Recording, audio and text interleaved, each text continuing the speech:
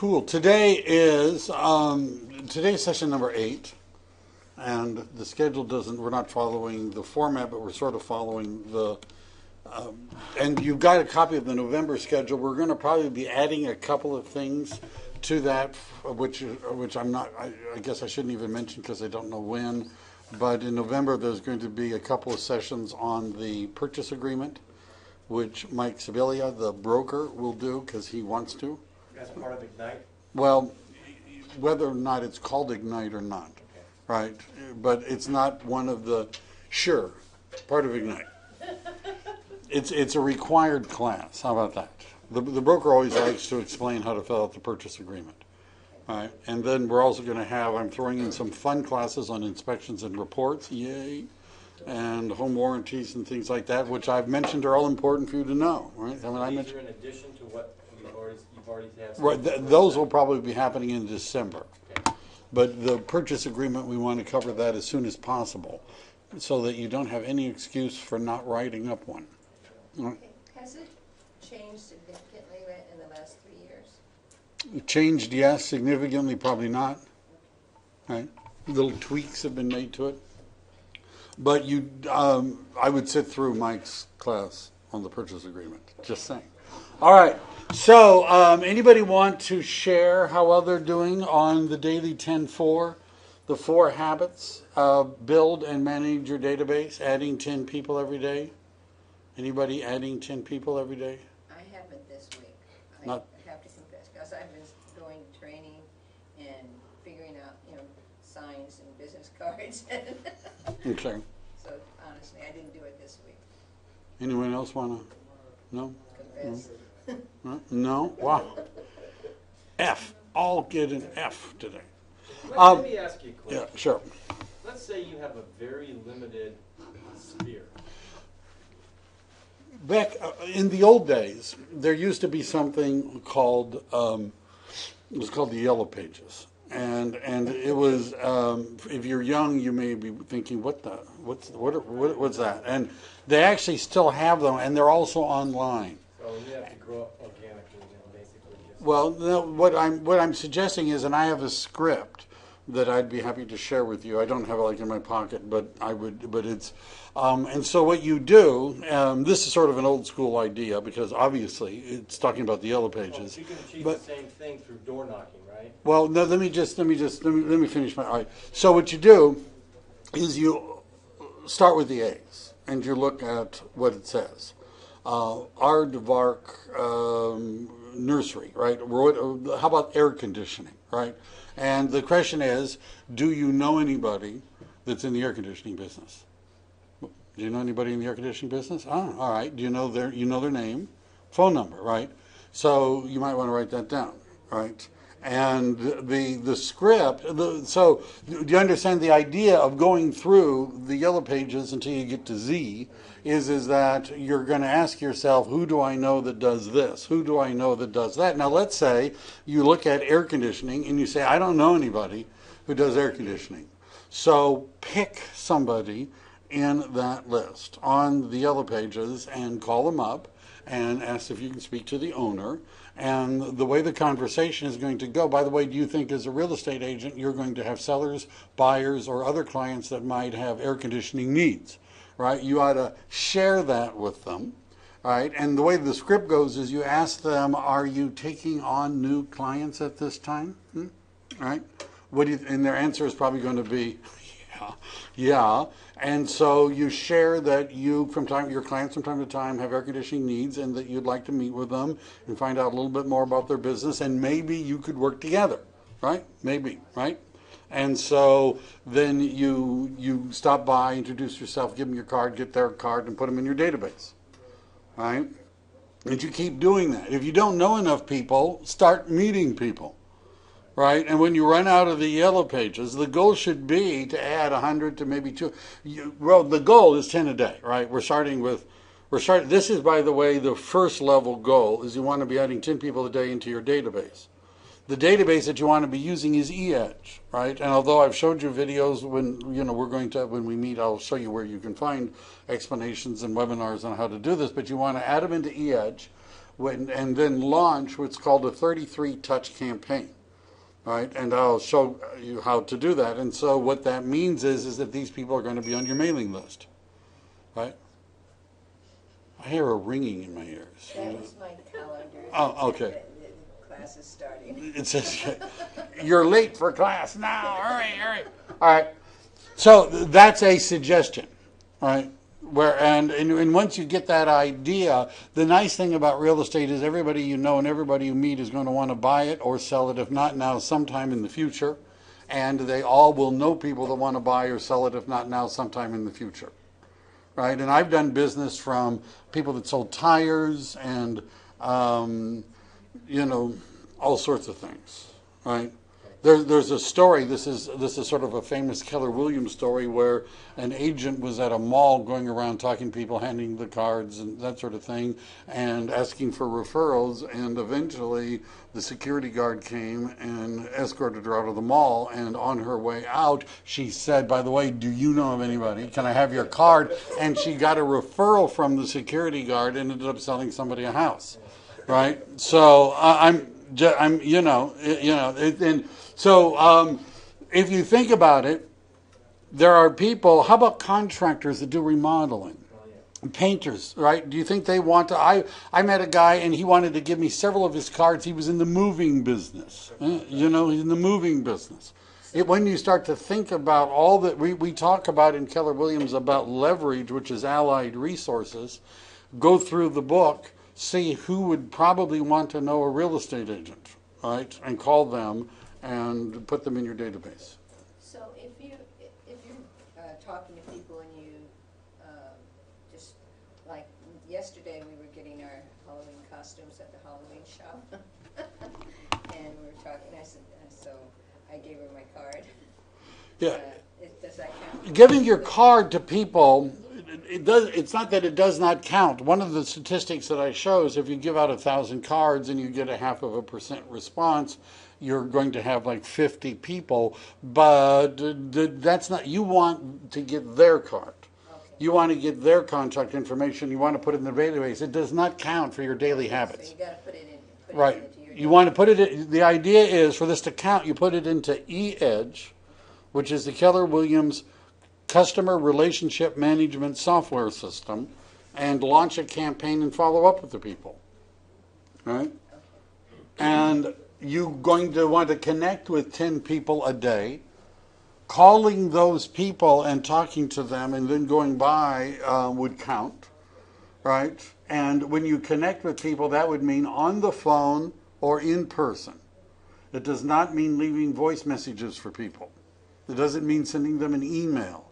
It doesn't mean sending them a text message. Follow up, write 10 handwritten notes.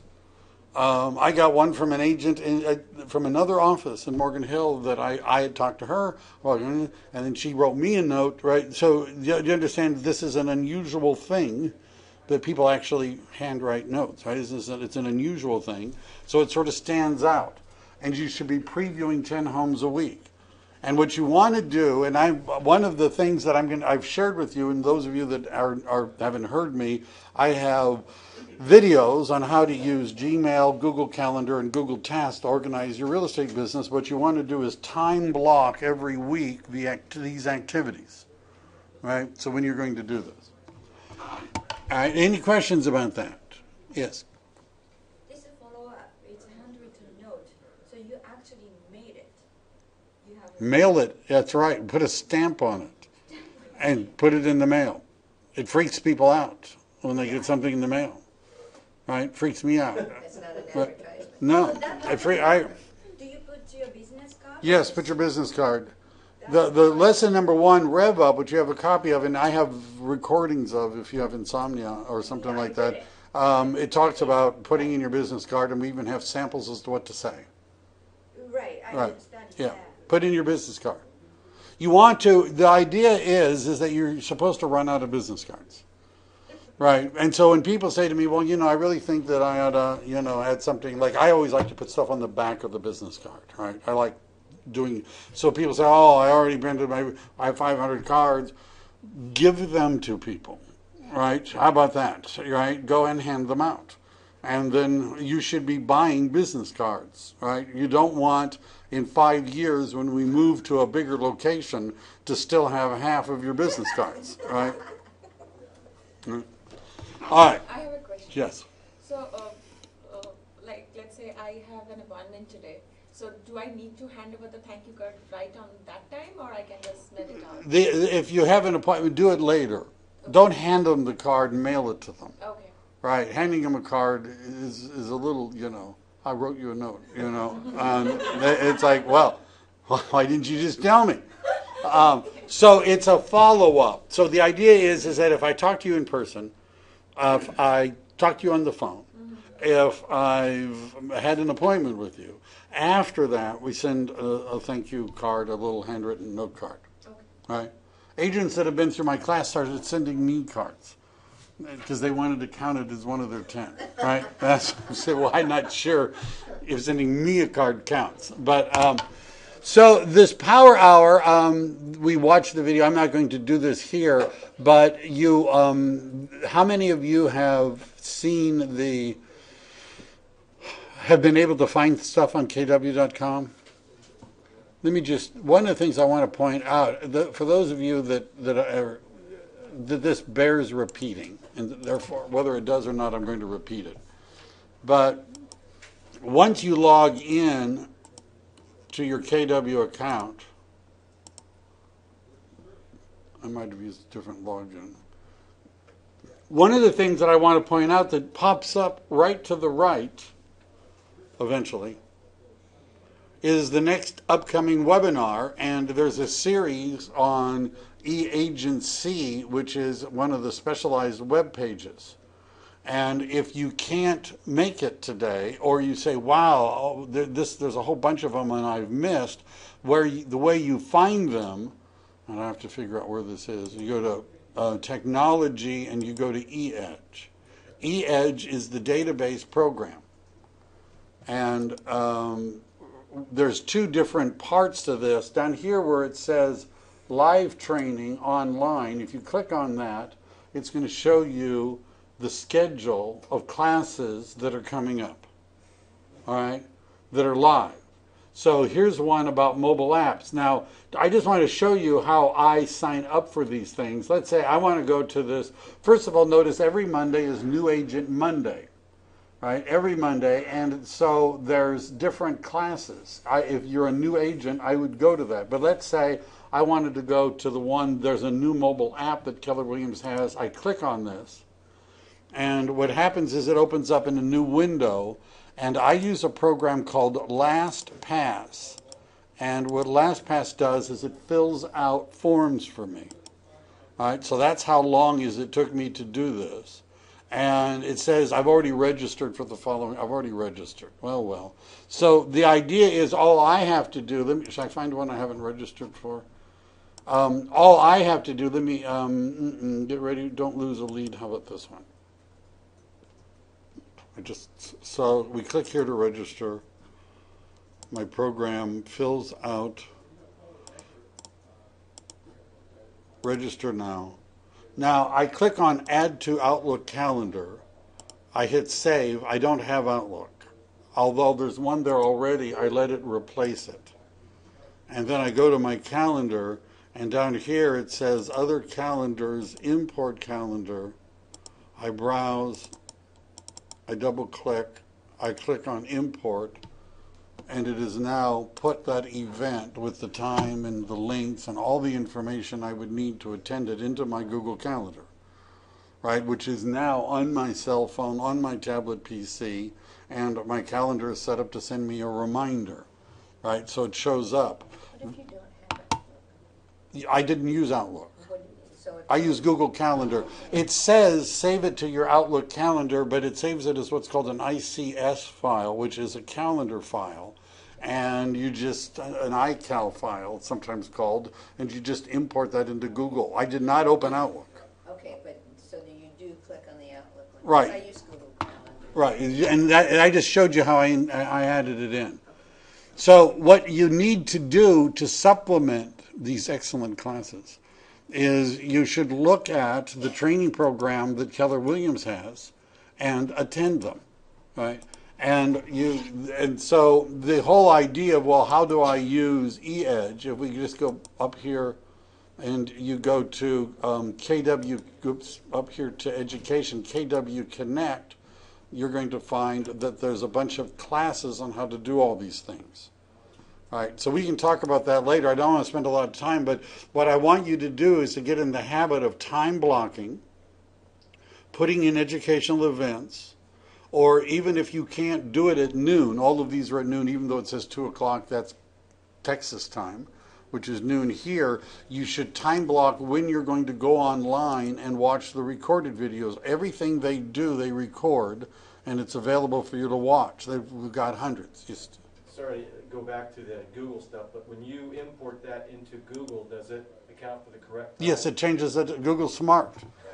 Google knows that this is Central Standard Time and I'm Pacific Time, and it changes the time to match the correct time. And now it's in my calendar. But do you understand how little time it took me if I were to try and type that into my calendar and go find the date and then find the time and then type in the right, you understand that? That does not take very much time. Yes? I'm sorry, I must have been looking down. So that is that's KW calendar? No, it's what most. We'll do another one, right? The standard form is what's called an iCal, which is a calendar format. And so you go to Google, you go to MyKW, and you want to click on, you want to go to the, you go to technology, and you go to eEdge. And if you go there, this is all the new stuff. It shows you live training, which are the ones that I was clicking on. Archived are ones that they've recorded. So I click on live training, and it's going to show me their schedule going way out. So I would pick one, and I would say, I want to go to this one. Click here to register. So I click on it, and it's going to give me a go to meeting form or go to webinar form. And it says I've done it, it doesn't like it, I would have to clear, I'm not going to go through all that. But then there's going to, once I've registered, it's going to give me a thank you for registering page, and it has a thing that says add to your Outlook calendar. But what it really is not an Outlook specific thing, it's just this little calendar file. And I don't bother changing the date. I just replace the last one I did, import that into the Google Calendar, and it changes the time and it puts it in my calendar. And it even has the link to the webinar in the calendar. All right, so I don't have to go and find it. When I get to that day, I just click on it and it opens up the webinar for me. I have a website called Network Rainmaker, right? And I have lots of videos on Network Rainmaker. And if you go to that site and you click on Mike's videos, you're going to see extremely long Google Calendar, Google Tasks, and a bunch of other things. Also, if you just Google search Gmail for real estate, one of my webinars ranks. You'll see this short 56-minute one here. And that's where I explain everything you need to know about using Google Gmail in real estate, right? So I've already done really long classes explaining Google Calendar, Gmail, and a whole bunch of other Google things. All right. All right. So what I want you to do is to just get in the habit of scheduling your time. The easiest way to do that is on Google Calendar. It's the easiest way to do it. Block when you're going to do things, right? And we're going to talk about business plans and things like that a little bit later. All right. Does that any questions so far? Can I plunge on to something entirely different? All right. Get your head in the game. This is on page 8.4, 8-4. This is where the fun starts. You've probably been, those of you that started at the beginning of this have been wondering, when does the fun start? Now is when the fun starts. That's what it says. This is the moment you and your buyers have been waiting for. They can't wait to find their dream home and get a deal on it. You can't wait to find them their dream home and get a deal on it and make it all happen as quickly and efficiently as possible. There is a win for you and a win for your customers. And would somebody get the front desk? There's anyhow, someone's at the front desk ringing. Calendar. You can turn off your notifications and you can turn down the volume on the side. So the win for you, the more quickly and efficiently you can move your buyers through the home finding process, the more contracts you will close, right? That sounds good. And for your customers, the ability to identify and tour the homes as quickly as possible means that your buyers will be able to choose from the best homes on the market, not the leftovers. In our market in particular right now, they should move quickly if they're serious. One of the lines that I've shared with you that I would always ask buyers are you serious about buying a home? Because if they say, well, we want to always offer, we heard that you should always offer 20% less than the listed price, right? That's what my uncle from, Arkansas tells me that he always does. They're not serious. They're not going to buy a home. Right, you understand? And so you want to move them quickly, and that way people don't like leftovers, right? What you don't want them to do is make a decision they're going to later regret. Their home was bought by somebody else, and you're saying, well, what's next? That happened with my buyers. They're supposed to see the house this Saturday, but they postponed it regarding their social thing. And yesterday they went to see that house, the same house we're supposed to see on Saturday. They liked it and they said, go back to office, make an offer on that. And I called the listing agent. It's already pending. Already pending. And they're so sad. Sometimes people have to be beaten with 2x4s before they get the idea that if there's one that comes on the market this morning, they need to see it today. Right? If it comes on the market this morning, they need to see it today. And they need to make an offer, right? Not wait. So she said that they're not taking backup offers. They're not taking backup But offers. if you write an offer, they have to receive it, don't they? Well, I know what you mean by receive it. If you fax it to them, it'll come out of their machine. Yeah. Right. I've had. It's the I don't want to get into that part right now about backup offers and what the department. You could you could complain to the Department of Real Estate, but they don't really care. But if it's a good offer, they're going to go. Well, but I'm just Because they go said ahead. like it's pending. Well, the listing agent is not smart. Because you know what, on the MLS. Was he one of ours? No. Okay. It's, I believe it's Coldwell Banker. Oh, well, They that explains didn't mention anything on the MLS thing, like when's the due date of the offer, the last date of the offer. So they said when the offer is coming, we are reviewing. So I said we have the time. Well, we're going to talk when we get to the sellers. As a listing agent, I would always take another offer. I would always take another offer. But the thing is that the buyers, if let's say the offer that's pending is an all cash, no appraisal investor that can close in 10 days, right? And you want to, make it a back. They need to move on, right? So the point is that in the market we have right now, where we don't have as much inventory, if it comes on the market this morning, they need to see it today and be prepared to make an offer today, because this is going to keep happening to them. Right, and then what happens is they get discouraged and they decide to go away and take a break from buying a house. And sometimes they don't come back to you.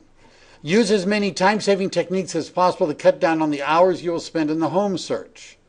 I'm going to show you some things that you can do in the MLS a little bit. But basically it means planning how you're going to get to the houses, which order you're going to show them. And to leverage every showing. So how long do buyers work? This is from the Market Navigator of KW. There's also, I think I've showed you the link to the home buying and home selling survey of the National Association of Realtors. So it varies. But out here right now, it's not this long. But buyers that are motivated are usually going to buy in a couple of weeks. 2011, which is probably 2010 data, it was a lot slower. It was more of a buyer's market. But buyers, you want to classify your buyers in different levels of motivation, right? We'll talk about that a little more later. You can't beat the averages. When Sean Kokoska, mega agent and buyer specialist in Denver, Colorado, was working exclusively as a buyer specialist on the Kokoska team, he showed an average of only 6.3 homes before his buyers made an offer. That's not bad. I actually tried to show less than that. By the way, the most that you would ever want to show in a day would be 5 or 6. Right? If you show that many, they don't remember anymore what the first one looked like. Right? And I'll talk about some ways using new technology that you can make that process easier. One of the keys was setting clear expectations right from the start. He used this script. What I have found is that the average buyer I have worked with looks at 6 homes before finding one. Now, this might be fewer than what you would expect. Keep in mind that I'm a buyer specialist, which means that my only job is to help my clients find a perfect home. So once I get that picture in my mind of exactly what you're looking for, I should be able to take you right there. And you do want to see the best homes first, don't you? Now, you could be a buyer specialist and remove the part that says, which means my only job is to help my clients find the perfect home. I don't know if you need to remove that. You know, in other words, the fact that you're willing to list homes does not mean you're not working as a specialist for that buyer. All right. Now, in Keller Williams, there's a model where there are some agents that only show homes, right? They only work with buyers, and other agents work with listing. This is when teams get bigger. But the reason that what's going on here about setting expectations is, notice he's telling them on average how many homes they should expect to see before they buy one. By the way, in a good market, which we're in right now for the seller, I used to show them 3. All right, and I would tell them that you're going to probably buy one of these 3. Now, the only way that you can do that well is if you really know and understand what they're looking for and that you've been previewing properties. All right? If you've been previewing properties and you know the market, then it's not hard for you to narrow it down. If you are not previewing properties and you don't know the market, you have to look at everything with them. All right? I'm just saying. All right. Anybody who says I want to look at 20 homes is not going to buy any of them. Types of buyers. First, it's a person being relocated. Family is in the Residence Inn in Sunnyvale. Right? They are looking to buy a home. The corporate relocation department is helping them with costs. They're in a hotel until they buy a home. Right? You understand? These people are going to buy. B are people that aren't under the gun but are qualified and motivated, and when they find the right home, they're going to buy it. Right? C are investors who have cash who, when they find the right deal, are going to buy it, but their motivation it has to be a bargain. D are people you don't want to work with, right? People that want to look at homes but may be really light on the qualifications or light on the motivation, right?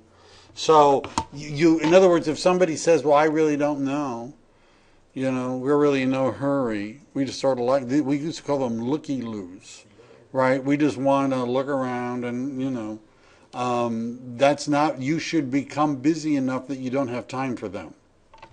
Not all of the buyers made an offer after seeing 6 homes, but because he had established such clear expectations, they would often apologize for blowing his average. Don't worry, I'll do whatever it takes to find you the perfect home, and you can make it up to me by sending me a referral or 2. Right? Do not be afraid to ask for referrals. Plan of action. We're going to learn techniques for qualifying homes you find online, develop showing skills, and practice powerful scripts. You need to start. Has everybody's found an accountability partner so far? Right? Everybody? So what we want you to do is to find an accountability partner and a script partner. Right? I have one. Right? An accountability partner. We talk at 8 o'clock every morning. Right? I'm just saying, Jeff has one, Renee has one. Right? So I'm just telling you, right, that this isn't just something we think you ought to do, it's something that we're doing. Is there a difference between the accountability partner and the script partner? It can be. Okay. Right? The script partner is somebody you practice scripts with. Right? We're going to, anyhow, it's somebody that you need to learn the scripts. Right? You need to have an affirmation which you ought to say, let's say, at breakfast. And we have them for each of the lessons. I contribute to the lives of others through the abundant services I provide. Just saying. Make it happen. The journey from buyer consultation to offer is the most exciting and rewarding part of working with buyers. But keep your eye on the prize, finding the right home as quickly as possible so you can work with as many buyers as possible. I've had agents come to me and say, well, I don't know, something seems to be wrong. And I said, what's wrong? They said, well, I've showed them like 100 homes and they haven't bought any. It's been going on for like 6 months. What's wrong? And, you know, this was the agent that I suggested that she paint her car yellow. Right? Taxi on it. Right? You understand? Because she's driving people around. Right? So she probably hasn't qualified them and they're probably not motivated. Right? Remember, I would ask people. Remember we talked last week about qualification scripts, right? And one of the questions I would ask is just to get when do you plan on bringing your new home? Why are you buying a home now? I'd ask them all those questions. But I would say, just so I get an idea of where you are in the process, let's say today we found your perfect home. We found the right home for you. Are you ready to make an offer today? If we found you the right home today, are you ready to buy it today? Right? And if they say no, you need to talk to them. Why not? Well, because, right, I have a friend who's a contractor and he said he wants to look at it, so we're not going to buy anything until he looks like it. That person needs to go with you. Right? If they say yes, we're ready, right? I'll tell you, it's really nice when they say no, we're ready. We're ready. Then you say, great, let's go find your new home. Right? You're not out looking. You're not showing. You're finding them the home they're going to buy. Right? Those words make a difference. That attitude makes a difference. I had a client one time who had to have his spiritual advisor in India. They're serious. Or it wasn't it was someplace. It was feng shui stuff, and the spiritual advisor had to bless the transaction, and so we're communicating between him and us, and he says, "Oh well, the stairs are in the they go face this." We're not going in. But what do you do when they bring in a third? That's an inspection. They have to make an offer subject to inspection. They can have a feng shui inspection. Really? Right. Why not? Really? The inspection of the contingency, the property condition contingency period, basically says the buyer can do whatever inspections they want. Right, and I've had many people do that. But that doesn't mean they can't make an offer. It just means they want an inspection. Okay, so Right. just have that. So find homes. First of all, there's this tech tip. Always search from the IDX search engine on your site. Your website should be a one-stop shop for the buyer's needs. You don't want them to register on another agent's site. This is a good idea, but in a perfect world, which we don't have, it would work all the time. But the point is that eEdge, which is a site that you have, has its own IDX search engine, and so it's better to set up searches in it so it's sending out information to your clients rather than using other sites like the MLS, rather than having them sign up at Realtor.com, rather than having them sign up at MLSlistings.com, rather than them signing up at Redfin and others. Now, having said that, they're probably going to do it anyhow. Right? They're probably going to do it anyhow. And what's going to happen is it's going to be frustrating because they'll call you up. Yahoo's the worst.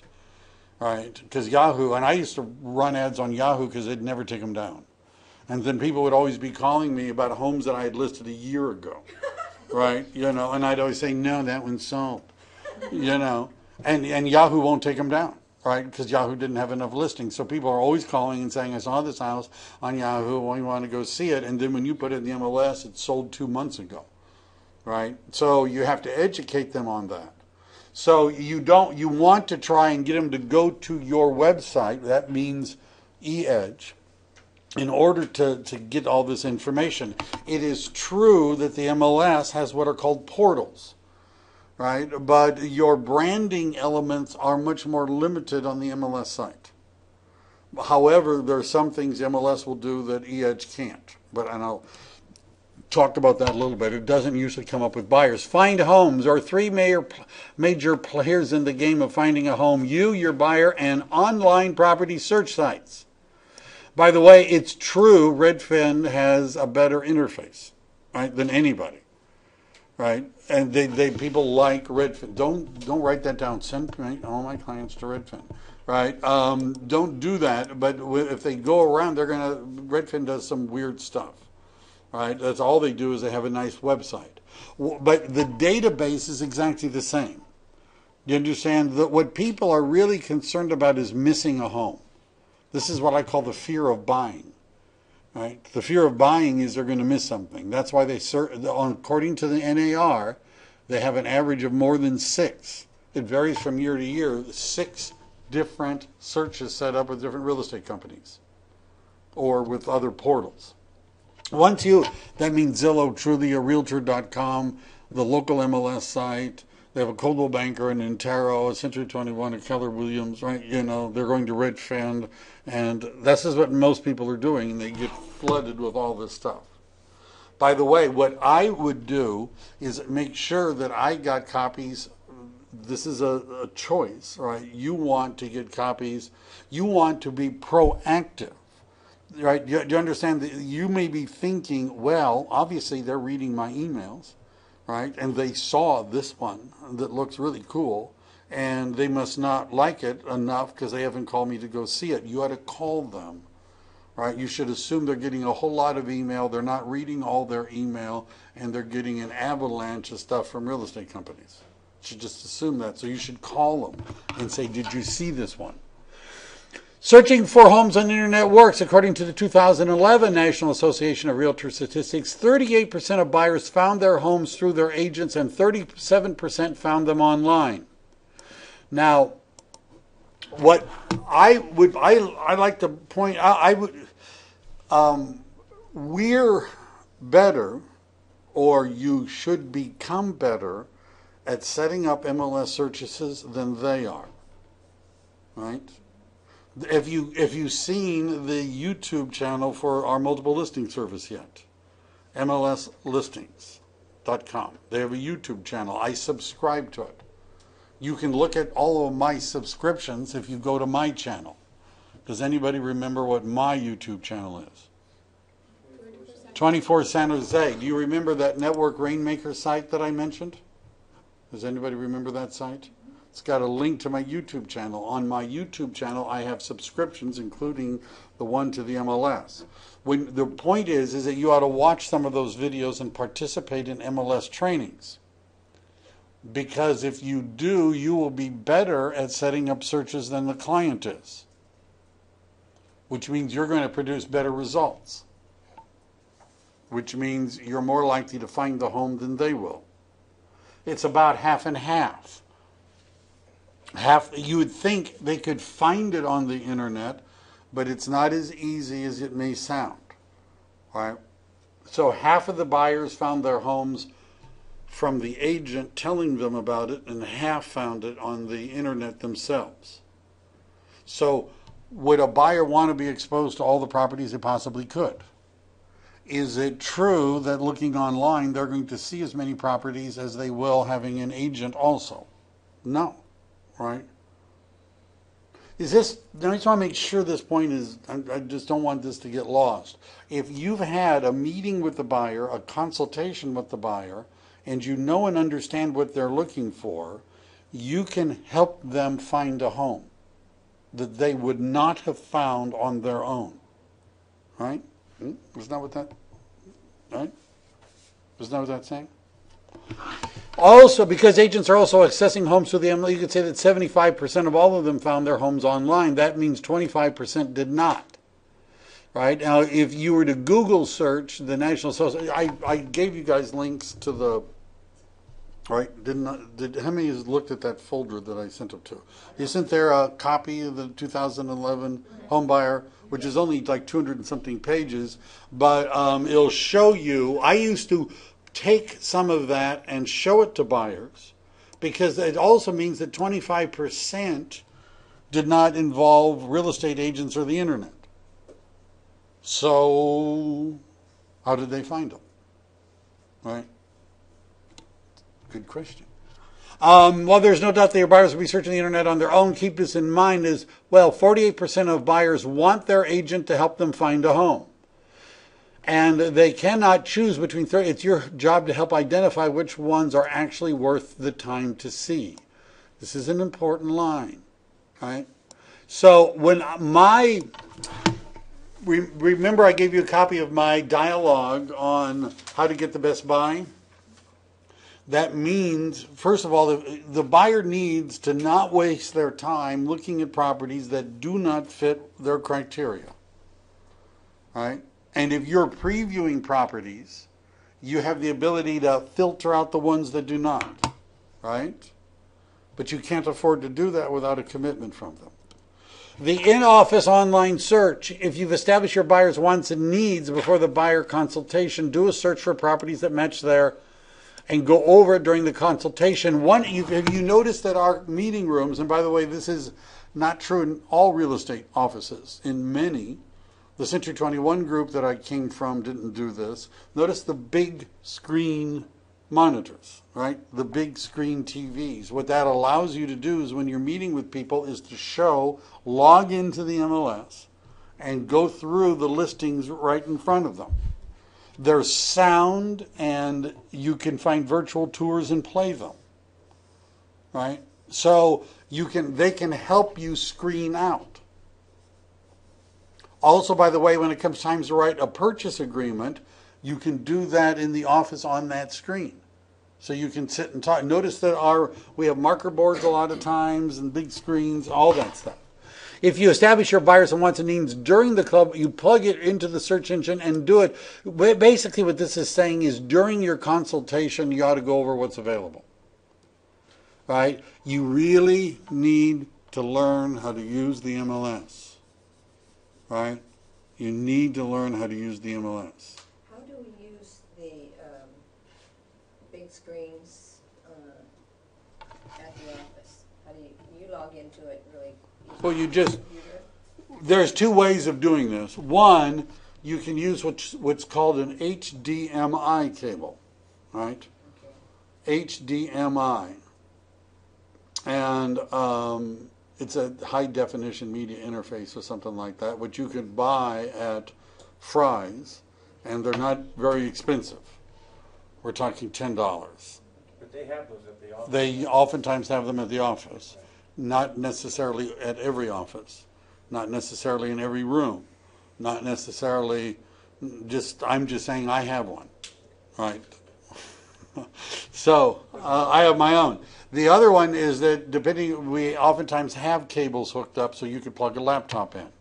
But many agents just go in and there's a keyboard and a mouse and they just log into the MLS, right? And then they just show them right there. And you can print from it and do everything. You don't need a laptop. You don't need a laptop. We have computers connected to all those monitors and most of them have Microsoft Office on them. Some of them have Office 2010, right, to the most recent version. And so for making flyers and doing other things if you want to. Huh? About the software. Well, I'm just saying, there's, all right. Qualify the home you find online. Set the expectations that you're going to narrow it down to the 15 homes closest to what they want. Using remember the buyer's questionnaire we talked about. Everybody remembers that, of course. You've memorized it now. You want to ask them about their wants and needs and start doing searches. What I've always found is that once we start looking at what's on the MLS, they start changing their wants and needs, right? Because what they want, they can't buy for what they can afford, right? I'm just saying, right? You're going to find, and so they'll start looking at other areas, right? Because what will happen is that somebody says, we want to be in Sunnyvale. And then when they see what 800,000 buys you in Sunnyvale, they're like going, oh my God, that's not very nice. And then you say, well, for what you can afford, let's move a little, let's go to Santa Clara. Oh, all of a sudden it just popped up. A lot more nicer homes. How about Mountain View?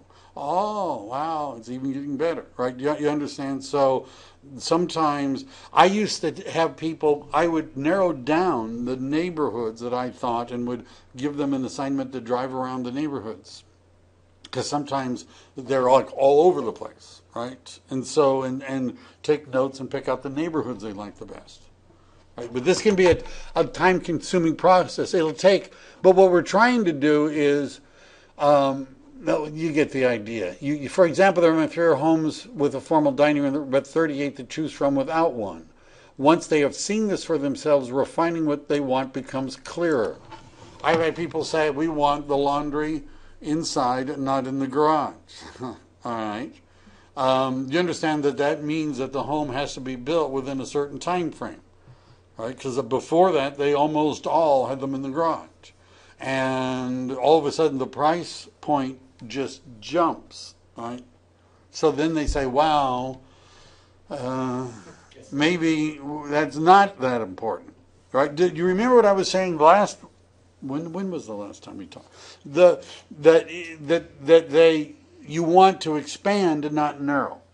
Right? And so sometimes you have to actually show them on the screen what they can get. Print the MLS pages for the 15 finalists from the computer and get ready to compare apples to apples. Together identify. So I would print them out and show them to people.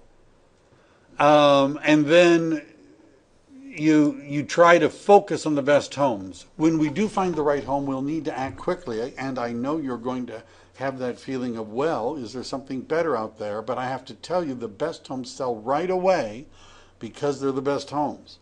Everything else is just a leftover. I want to make sure that you are not stuck with the leftovers. Do you want to see all the homes, or do you want to find the right one quickly? Right? Especially in this market.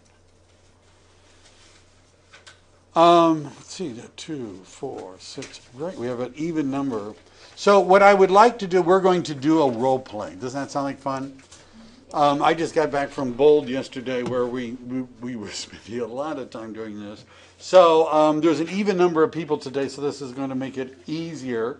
And we're going to practice saying these words. And so you should. One of you will play the buyer. Let me see what this is going.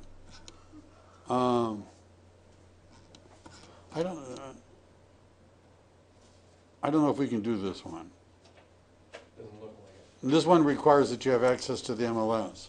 This is going to be a, you need to have an accountability partner and a script partner, and you need to practice on this. This one requires that you put it into the MLS. What I'm going to show you is, I'm going to do a quick run through about doing an MLS search. Is that all right? We'll just do a quick one. But I've mentioned that you can find training. By the way, this is the MLS login. And one of the things you're going to notice, can you see that? It's right here. I know it's on the training part. Let me see if I pull it down. How about this? Control minus. All right, this is not working. So what's happened up here? Let me just get it right. Okay. See that button?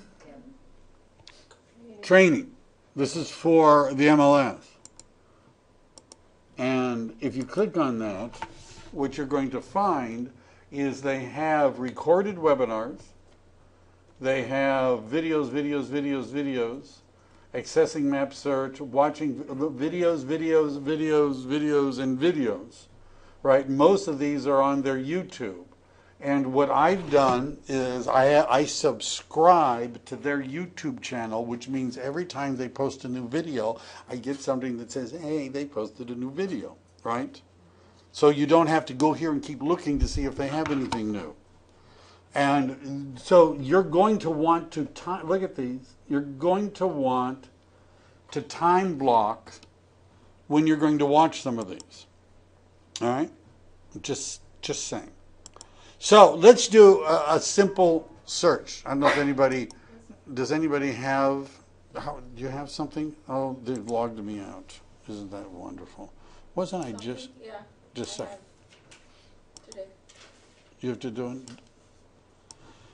And so it logs, they've made it really annoying now.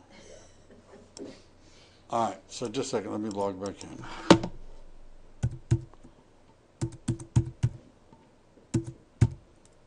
And I am going to change my password because I know what you people are like. I know, you're gonna. Who should we choose for an accountability partner? Are there any qualifications that we should look for? Somebody that's accountable. Holds you Can we accountable. choose you?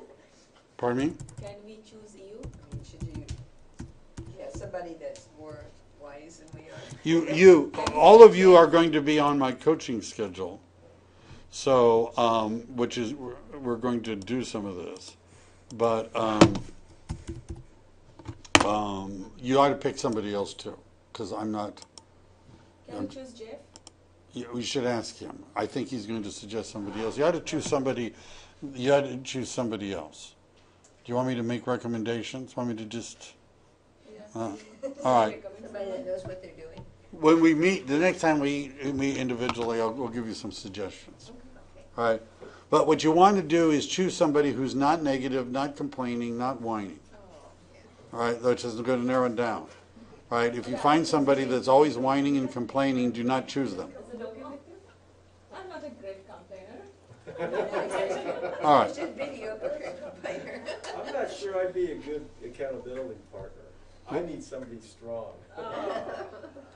Yeah. Nothing. Were you volunteering on the accountability partner? You could. Jennifer could be. If you, yeah, she would. She'd do it. She'd be good. So let's get a recommendation right in front of her. That's nice. All right. So let's do a search, and Sharmila has a real one. By the way, if you've never looked at this stuff on the other side,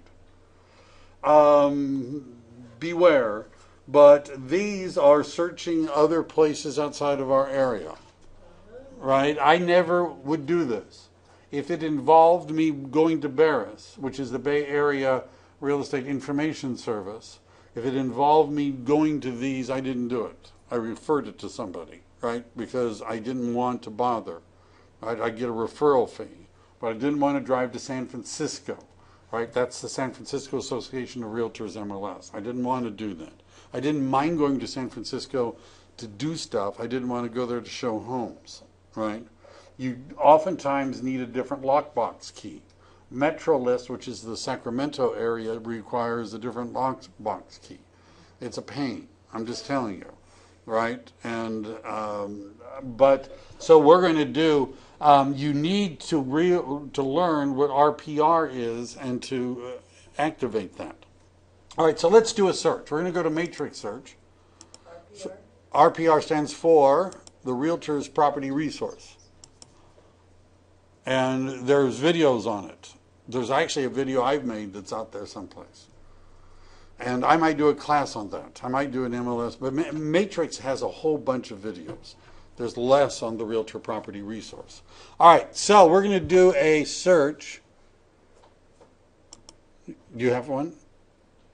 Yeah, I have to show today. Just give me. We'll do one. It's So it's in Santa Clara, Washington. All right. Now, is it a single family or a condo Single town? family and price range is $700K All right. Maximum. maximum. Yeah. So what we're doing is we're looking at the list price, You know, how far, if you just put as the maximum 700K, what if it's a little over? 710. 17. Would they take that? Would they look at it? How about 712? Maybe 715? Maybe. 720 if it was really, really nice. Right? Really, really nice. Right? 725 if the seller helped him with closing costs. So I got 750, go on. Well, no, but I've lost clients because they said this is it, and I didn't show them anything over that, and somebody else did. The houses get better as you go up in price, That's right? And whoever shows them the nicest house they can afford, that's usually what they buy. Should I say that again? The agent who shows them the nicest house that they can afford is the one that they usually buy, right? So we want to show them the nicest house they can afford. So I would say is it possible that they could offer less than 725, right? But I'm just saying. So what you want to do, this is going to be hard because it does all this. So does anybody, how do we, this is 700, how do you do or less? Do you know? Plus and minus. Plus or minus. Do you put the plus first or the minus first? Minus. First? 725 and less, right? All right, 700,000. What I would do, first of all, is in Santa Clara, is this where we're looking? Santa Clara, Milpitas. And Milpitas. All right, so sometimes it takes a couple of tries. So we're going to do single family home.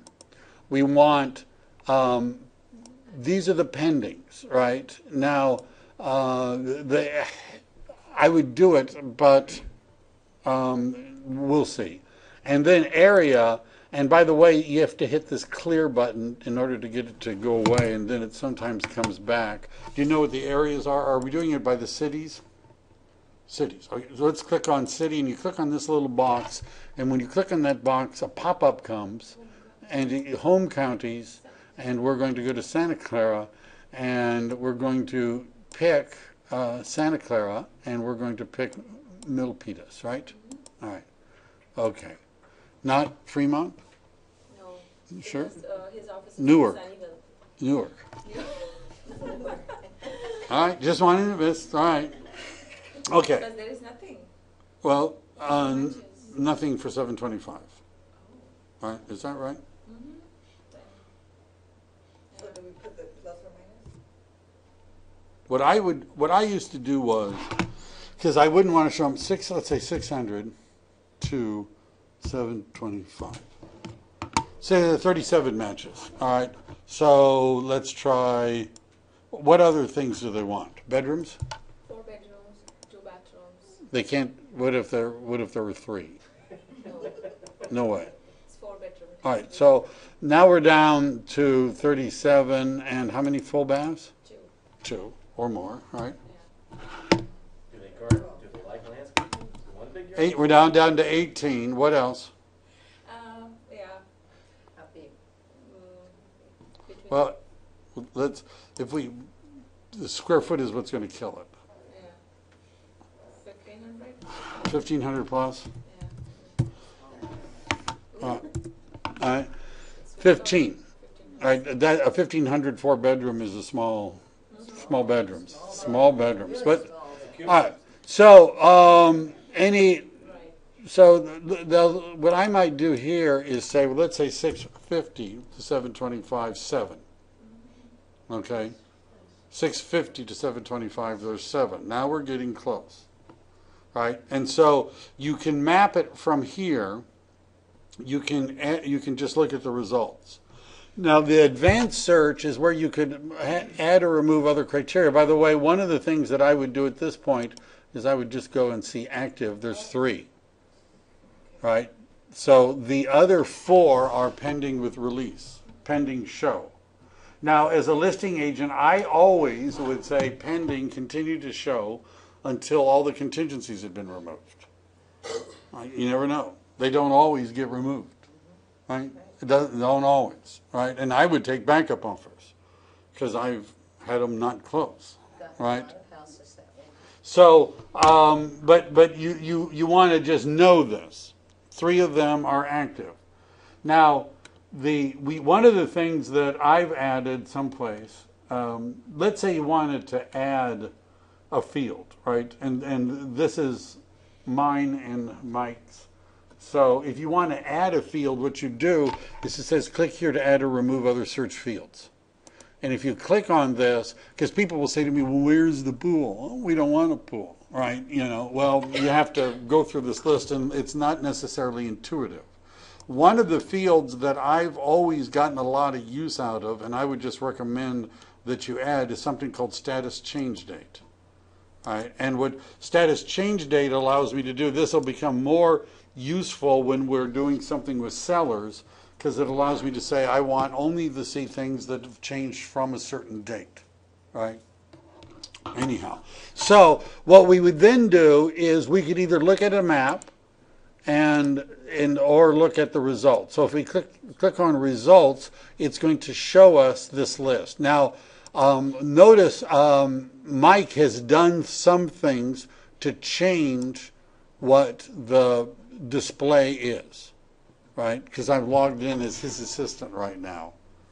But what you should do, the first thing you want to do with Matrix, the first thing you want to do is you want to go to where it's called My Matrix.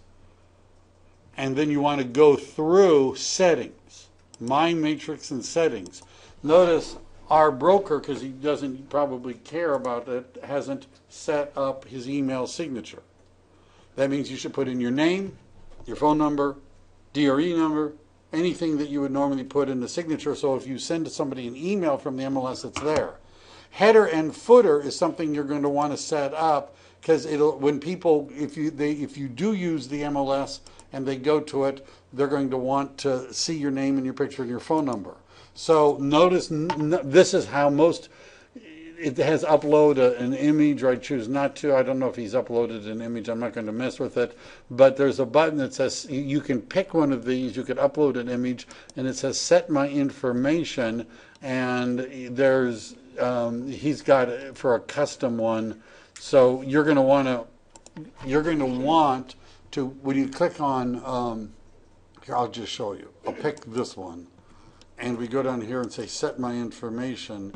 And it's going to ask for pictures, and then here's where all of your information, and this is what, and Matrix uses something called a portal system, so when somebody clicks on the listing, they see this page with your stuff on it. You want to put in this information and maybe add your photo, all right?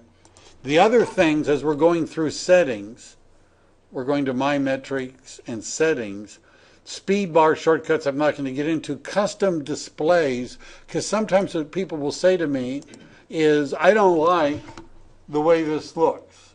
I want, for example, what's missing here, age is missing, right? Right, so the age of the house isn't here, and I don't like it because it doesn't have the age of the house, and I don't need to know the law. I mean, and if I know, so where would you change that? Well, this is the drop-down list of the different things you could change, and if you go to the settings under Matrix, under custom displays, you can come up with your own list of what you want when you see it, and then this is a way to export it. All right, so but I usually didn't mess with this, but you could look at it.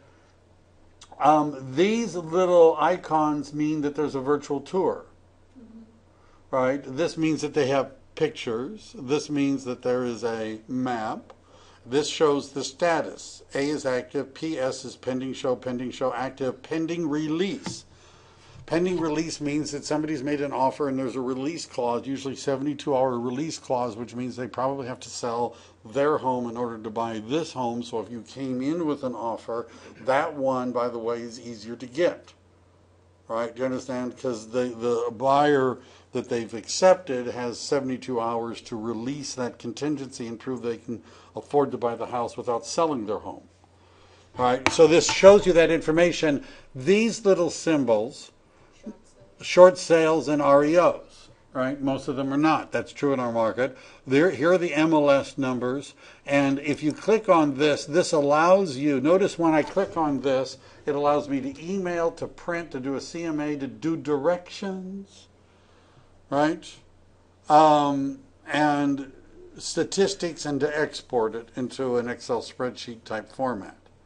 So if you wanted to look at them, for example, if you did this and you went up here and you said, I want to see agent full, this is what, and usually we would do agent, if you were in the room with people, you would want to do client full, probably.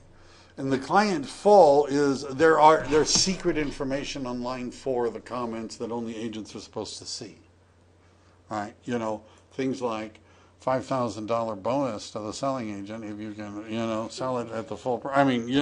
So you don't want to show them that, right? But you might want to read it yourself. It shows your commission on the agent full, but not on this. What does it mean that 2,420 paid vendor unverified Where? is an approx square feet? Square feet. Where are we? Right there. Right here. Yeah. Unverified approximate square footage. When you see something like that, it means that they've hired somebody to measure the house. And that unverified means that the agent has not done it themselves. So, by the way, this is a little wonky. Right? Different people, you would think they would come up with the same number. But appraisers, you get 3 appraisals, you can get 3 different numbers. Right? They don't always agree on how big the house is. Right? Right? Or how to measure it. Right? They don't necessarily agree. Plus, the tax assessor probably has a totally different number, which the owner didn't like. Owners will say, well, that's not true. When I bought the house, I was told that it was 4,000 square feet. How dare you say that You it's can only... change it, but you have to qualify it. Right. So you can manually put in a different number than what the tax records say, but the MLS wants the listing agent to say, how did you get this? Where did it come from? Right? All right, so any other questions as we're looking at this? This shows you, by the way, just to look at this, so there's a little map, there's a picture of the house, you know, and notice it says there are 22 pictures, right? So, right? So you can you can click on this to make it larger, and you can open them all at once, and you can, this goes to the end, and I was thinking. yeah, This one. you get that one. And so this is a good thing to look at here, right? The original price, first of all, it's an active status. Original price was $649. The list price is $714. Almost 715. Right, but they had it on the market for $649.9 at one time. This is a bank-owned property, right? REO. And so the banks changed their mind. It's been on the market 35 days, however, which is eternity in this market. So they raised the price rather than lowering the price. Right. Right. Right. But one of the things that you can do is look at the history. This is always a good thing to look at. Right? I would always click on this and take a peek and show it to them, because Powerful Agents Real Estate Services. So you start to go through. The last real sale was made back in 2006 for $590.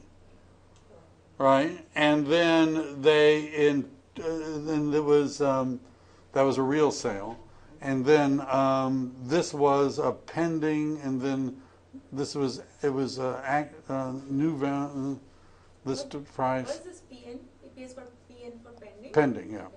Pending no show. PS is pending show. PR is pending release. Right? You understand? You need to learn. So if we look at the recent ones, so is it useful to know what they started at and where they are now? Right? And so we know that. Then you look at the more recent ones. So they started on the 20th of September. They made it active. All right? And you can click on it. It was listed at $649. It was pending, and it didn't go through, right? Pending no show.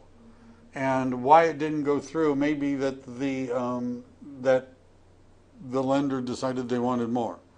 And it went, and by the way, one of the things that you can do if you click on this, let's say let me see, features, property history, click on arrow for photos. One of the things, if we go back, I'm trying to look there and look here. If we go back to our list, one of the things that you'll see over on the far right, you see this TX? That doesn't stand for Texas, right? It means those are the tax records. So, and what this is a watched list. So if you set that up, it means it'll notify you if statuses have changed on this property. View property history is right there, but if we click on the tax records, what it's going to do, we actually could probably, this is Realist, which is another program you're going to need to be familiar with. Its property tax assessment is $882. Land is, that's the total. And what we're looking for, here's the history, recording, sales price, buyer name, Wells Fargo, Northwest trustee, mortgage history. This is the problem here. There's a $728,000 on 2007. And right, so this is the problem, right? Right, it's way over. Right, that's the problem. So you do understand why you'd want to, if you were an agent, you'd want to look at all this and be familiar with that property so you can explain to the clients. The issue is that it's like an $800,000 in loans. Now, forget the second, right? The second isn't going to get much, but they're not going to come close to paying off the first. The second is with the same bank, right? You understand? So they're still looking at $800,000 on this property that they're owed. And they would probably, and they see that the market is rising, right? So they've raised the price.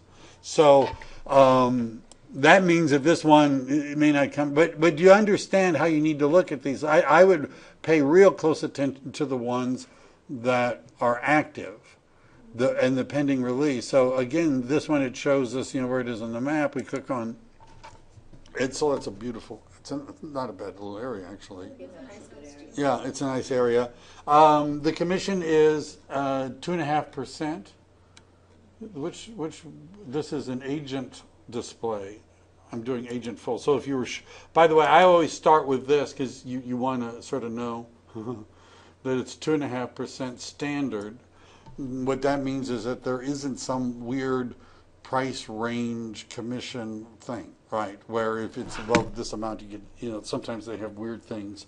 So you read about it, occupied by great tenants until March. So let's take a look. This one was listed on 9/18.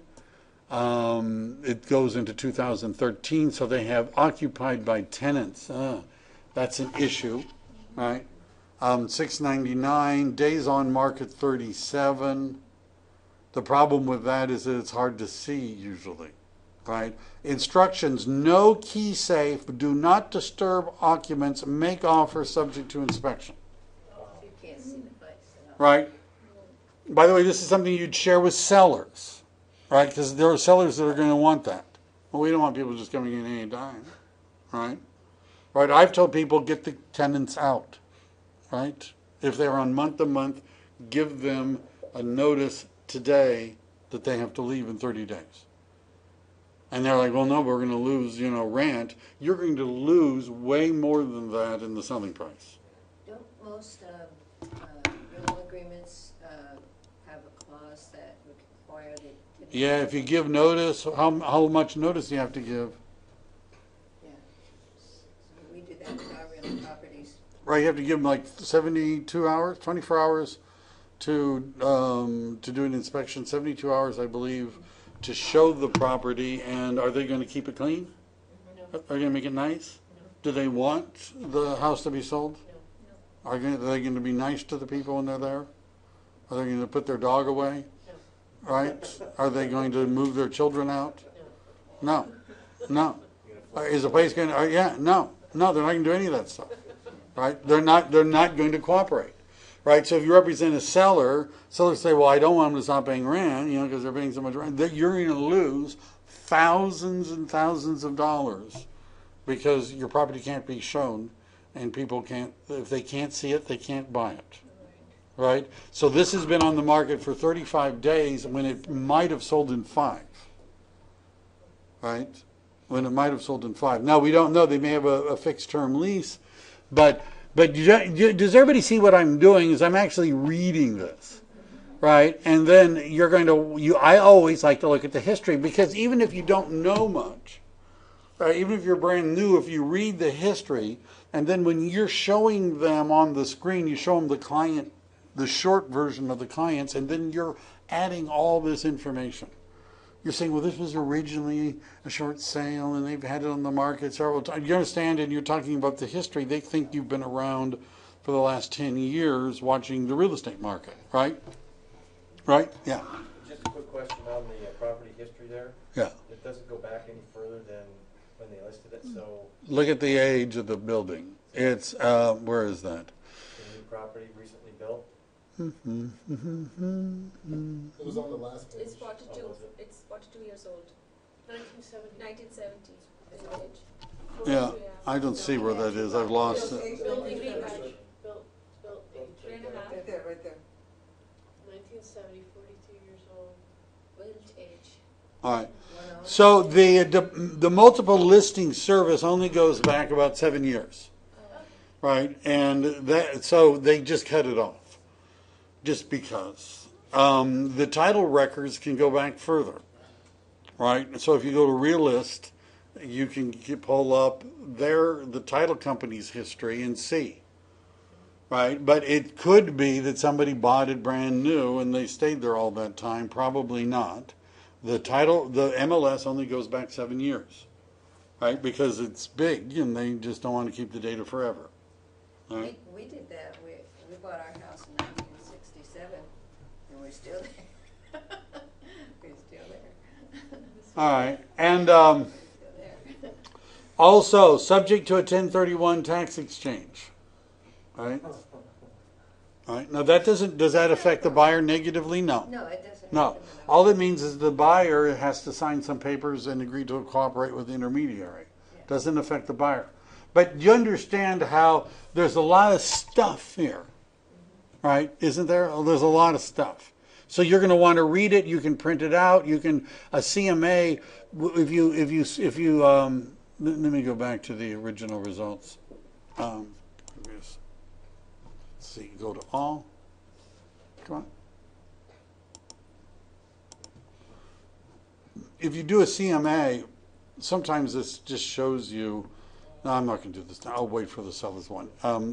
All right. So you can do directions. If you click on this, what it's going to do is it's going to pull up a map.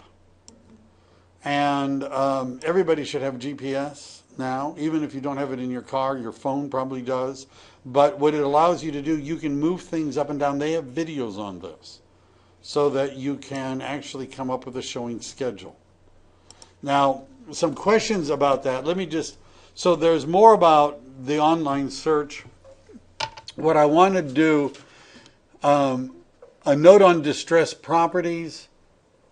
There's a shift tactic 11 where we have a lot less of them. By the way, something you ought to know how to do. Let's just go over here to single family residential. And what I'm going to do is I'm going to click on clear, and I'm going to click on active. And I'm going to do, for county, SCC for Santa Clara. And let's say single family homes. And it's really hard because it's made it smaller. Where is... they used to have a button right at the top that said if it was bank owned or not, REOs. I think it's made it smaller because Would it be under hot sheet?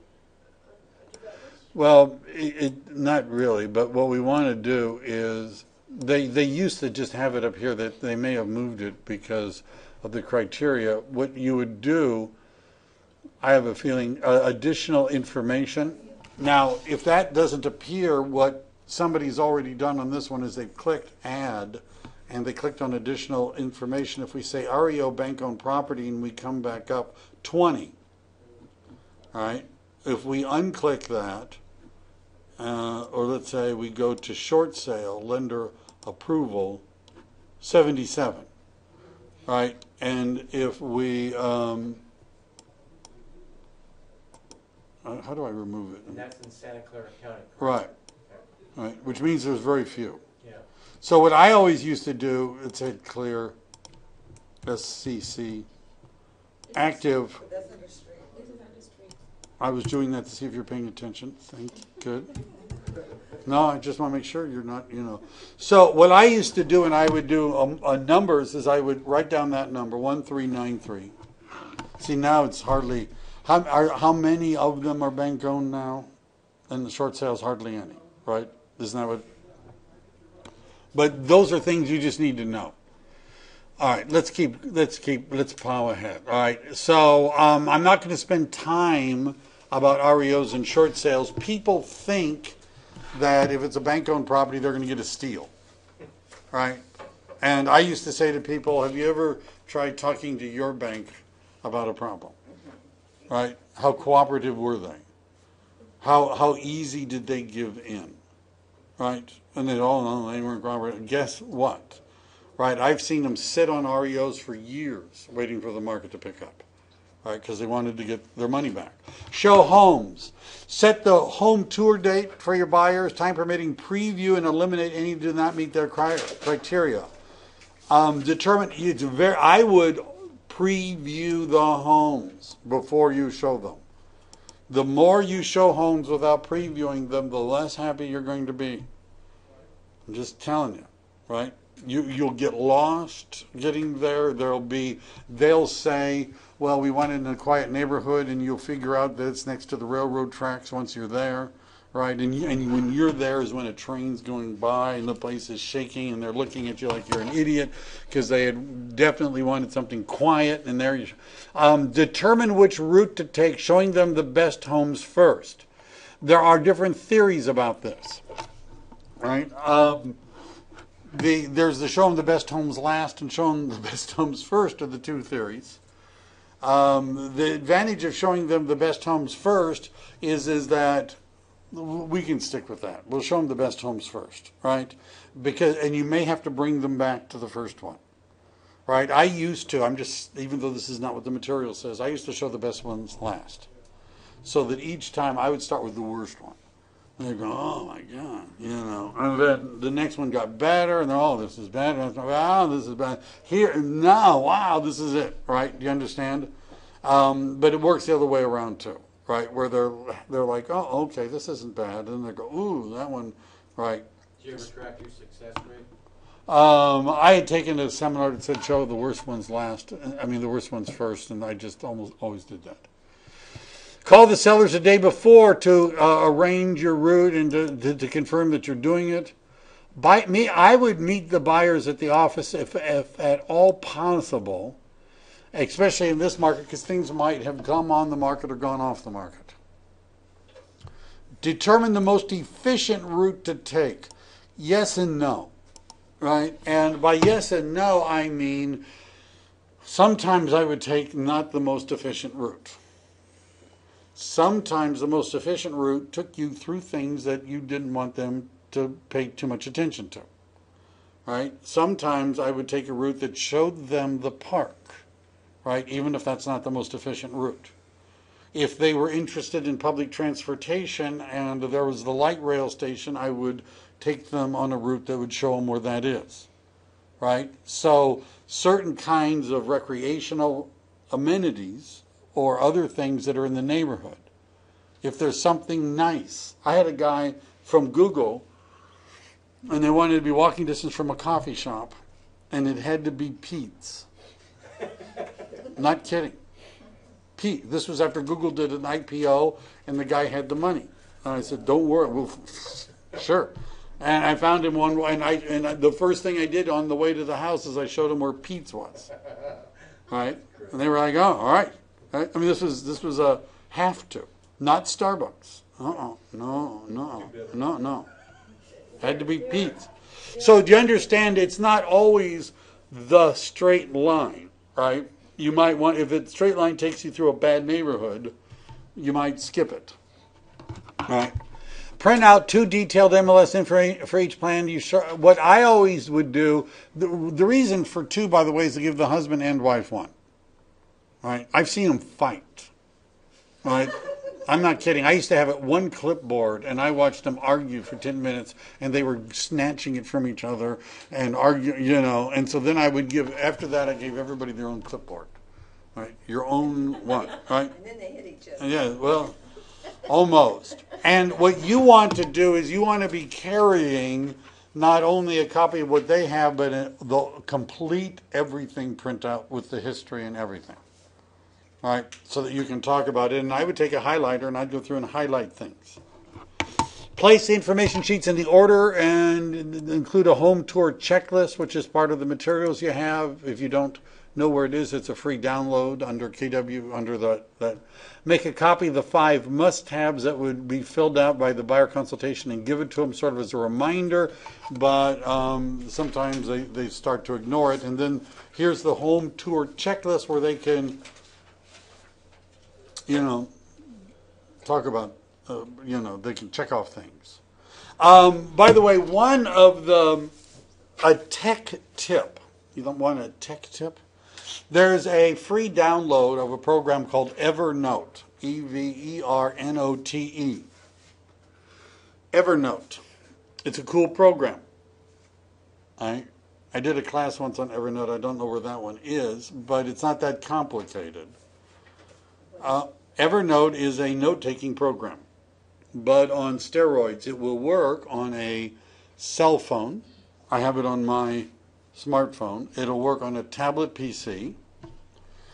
And Evernote allows you to do such things as to, let's say, you can create a note, which would be a folder. By the way, my Evernote program, I went to a seminar the other night. Yesterday I was in bold, right? It was a class. My Google Calendar says I'm in bold. While I'm there, my tablet PC knows where I am, and it knows what time it is. And Evernote has a record audio button, and you click it, and it'll start recording what the person is saying, right? So I'm not, taking handwritten notes as often. And it knows, it stamps it as a recording of the bold session that I was at. It already knows that I was there. How's the quality?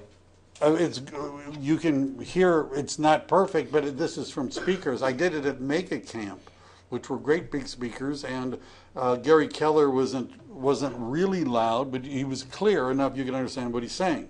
Standing in front with people, you can record things.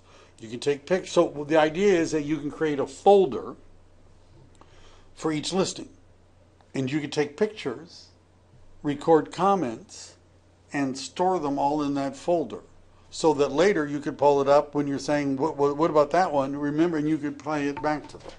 I would explain to people that you're doing this. If you're saying, well, that sounds really complicated, how would I ever use Evernote? So we type in Evernote tutorial in a Google search. All right, Evernote tutorial 2012. And if you like videos, which I like, and you click on videos, you're going to see video after video after video on how to use Evernote. I wonder if there's an Evernote for real estate. And I put that in, and here are how real estate agents can benefit from Evernote, Evernote tech tutorial, Evernote, right? And these people are talking about Evernote tutorials for real estate, right? And this is a free, now Evernote has and by the way, it'll synchronize on the net. It uploaded my long audio files, which I could download at a computer someplace else or play from anywhere I was logged into the internet. I'm going to go into your phone too? Yes, it's on my phone. Evernote's on my phone. Yes? I was going to say, I use it too. It's a pretty good program, so I co-sign. Yeah. You need, if you watch those KW webinars, they go through different apps that you ought to have. And this one is really good for showing homes. It's good for a lot of things. But I'm just saying, right? Audio, take pictures, go in there. You can take photos right into Evernote. You could type notes. You could import MLS sheets into them, PDF files. All right. Create excitement and urgency. You might buy the first home you see. Don't be surprised if the very first home is the one you want to buy. Just because you've given me a really good picture of what you're looking for. And if they correctly, then I should be able to take you right to it. And we do want to see the very best homes first, right? So, in other words, you should condition them that they're going to buy a home. Right? Show your buyers that the market is moving. You ought to share with them statistical information. You giving them private time if they sometimes that's not a bad idea. Tour the home. Ring the doorbell even if the home has a lockbox. Ring it at least twice. Shout hello a real estate agent a few times. Yes, do. Yes, I don't. If both of us probably have stories about what you can find if you don't announce yourself. Right? So you want to call first, right? We're coming by. Make your times approximate. Because what will happen is, on the way to one, they're going to say, well, we've been thinking we really don't need to see this one. Let's go to the next. That's, by the way, one of the problems with printing out the MLS. We're going directions, right? Because it says you go from this one to that one to that one, and then they take one out, and you're like, oh no. Can we just drive to it so I know how to get to the next one, right? So if you don't have a smartphone, you need to have a smartphone, right? And they all have navigation and GPS, so you can change routes if you need to. But make it approximate. Don't say we're going to be there at 8:15 or 9 or 2 o'clock, because I would say 1:30 to 2:30, right? Because they might take more time, less time, skip some, right? Do you understand? Lao Tzu said the battle plan rarely survives contact with the enemy. Right? So as soon as you're out driving them around, things are going to happen. Record your comments on your copy of the MLS sheet for each property as you show it, or use Evernote. Right? It's good to have these files. You can share your Evernote files with them afterwards. Have your buyers give descriptive names. The Creek House, the Fountain House, the Great View House, the Smelly Cat House. I don't think by cat house they mean what some of you are thinking, but a house with cats in it. Notice while touring, avoid making comments. This is a big mistake that agents sometimes make. They think of themselves as a tour guide, right? So you say, well, here we are, and here's the living room, and they're thinking, wow, I can see why you need a license to do this, right? Here's the kitchen, right? Wow. This guy must have scored high on his test of the DRE, right? He can, right? Do you understand? You're not supposed to lead and talk. You're supposed to follow and listen. And what you're following, you want them to sort of walk through the house with you there. What you're looking for are what are called buyer signs. You're watching their faces, their movement, their actions, and listening to their comments until you see signs that they like it. All right? Some of the signs that they might make that they like it is talking about where they're going to place furniture is kind of an obvious one. I've had people pace out on a floor. I used to carry, I mentioned this, I know that there are probably apps for it, I have to look. But I used to have this little sonic measuring thing, right? You put it against one wall. I'm sure they have apps now. I know they do for the iMac. I haven't looked for my Android yet. All right, bye. But you put it against the wall, and it would hit a beam, and it would tell you exactly how wide that room was, right? Because people say, how wide do you think this? And they'd start arguing, right? That's why I went and bought one, right? Because they would argue. Which one did you buy? Oh, that one's probably, I bet there's an app for it. I'll bet there's an app for it. Or you put the phone against the wall and it takes a picture and tells you how far away it is. I know that they have them for the iPhones. But you can, if you go to the Santa Clara County Association of Realtors has a store. Did you know that? And have you been to the orientation yet? No, you're going to have to go. They have a store. You can go shopping and they sell them all there. Right? They sell these little sunny things. That's where I got mine. So avoid making comments. Let them come to their own conclusions. And if they don't like something, if they go, oh, carpet is horrible, what kind of carpet would you like? If you owned the place, what would you do to it? Right? Do you understand? The fact that they have complaints doesn't mean they don't want to buy it. The backyard is trashed.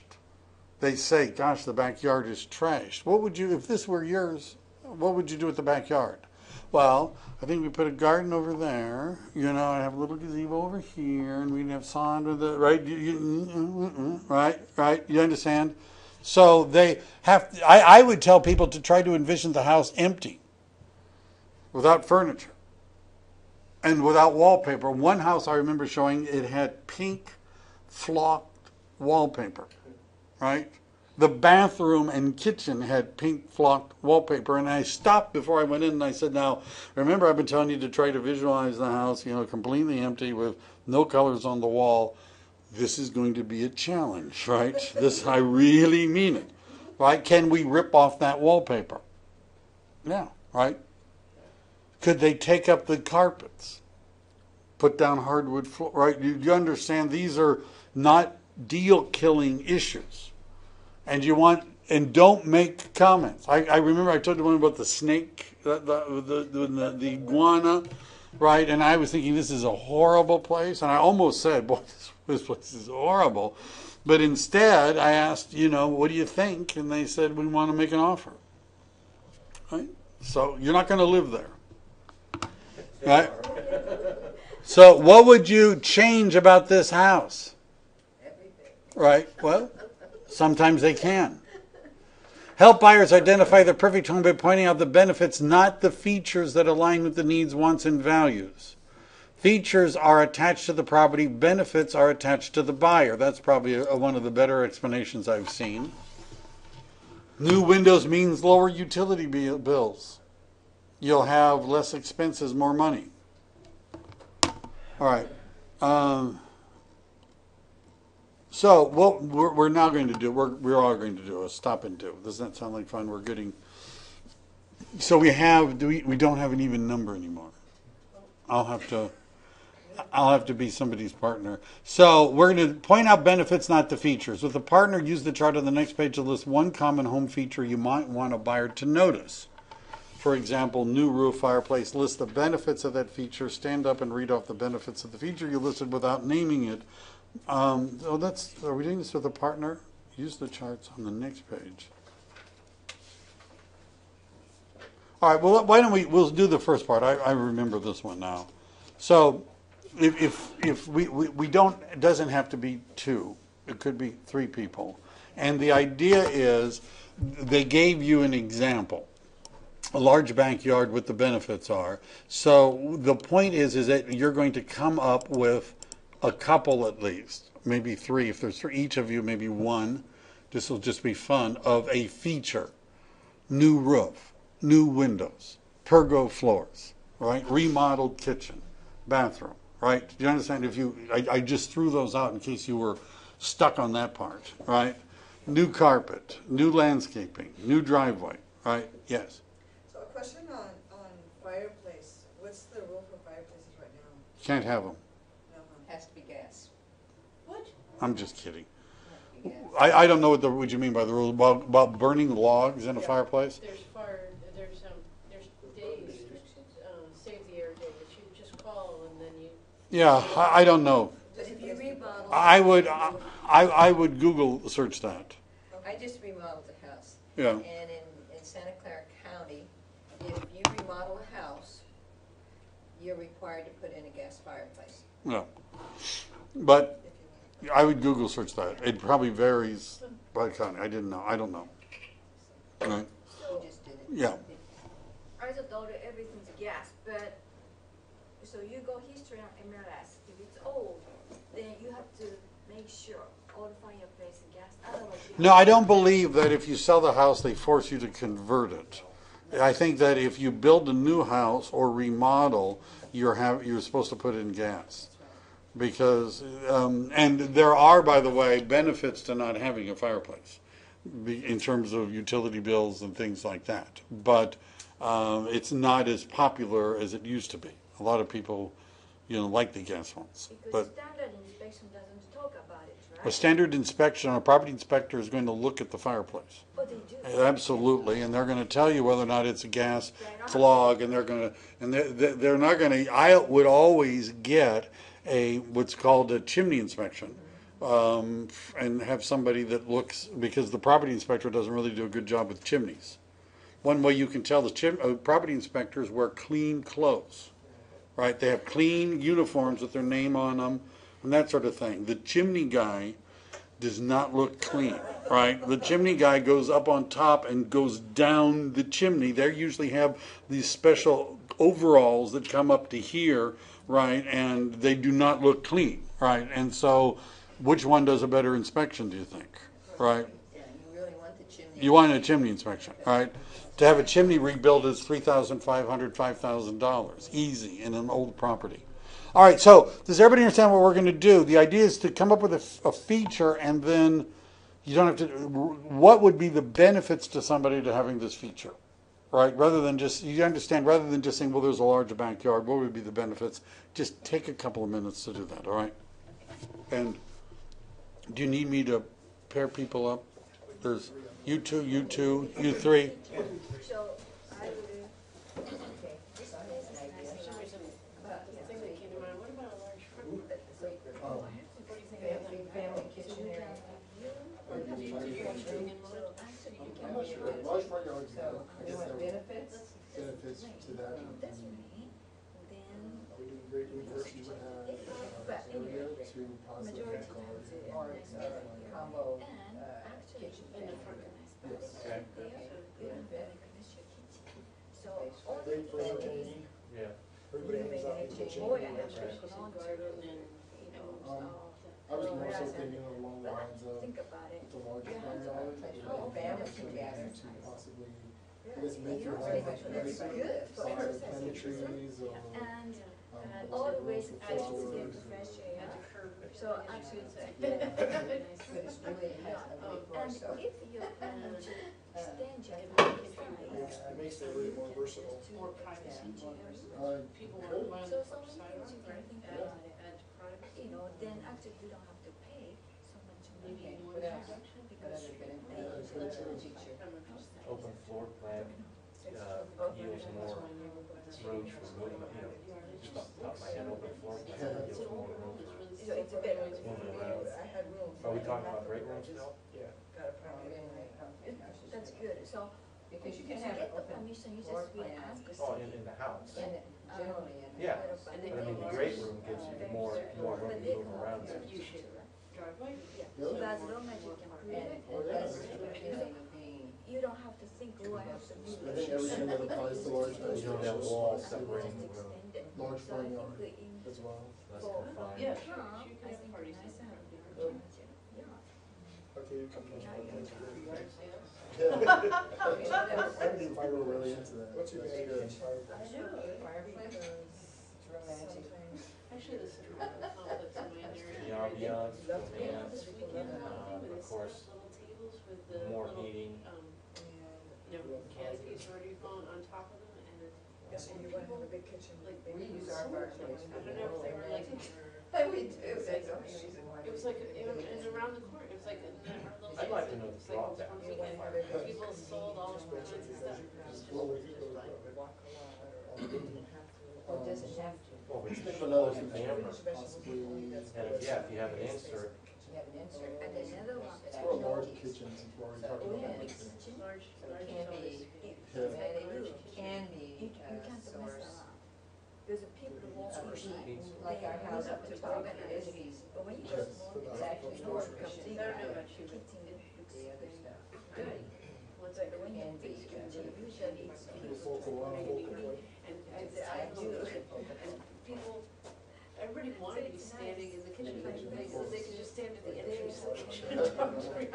New electrical panel and new So that's furnace. great. Well, say, energy saving. Oh, yeah. No brains. More pantry space, yeah. Electrical hazards.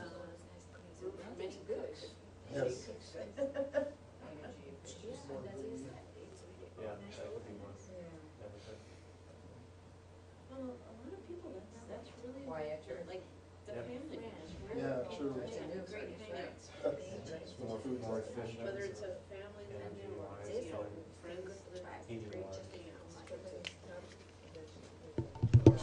Other small backyard. you put, I do. Got I like to back do there. Less maintenance. Oh, you have more room to play games and have things that need more mobile.